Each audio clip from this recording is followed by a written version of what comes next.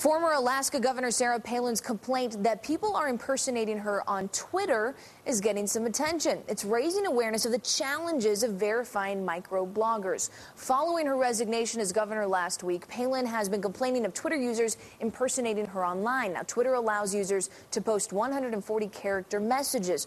The site says that it is hoping to test a feature that would allow it to verify posters. For her part, Palin has posted messages on her Twitter site warning web users that posts supposedly from her could be fake, and some of her messages apologize for previous fake posts. San Francisco-based Twitter has an estimated 17.6 million users in the U.S.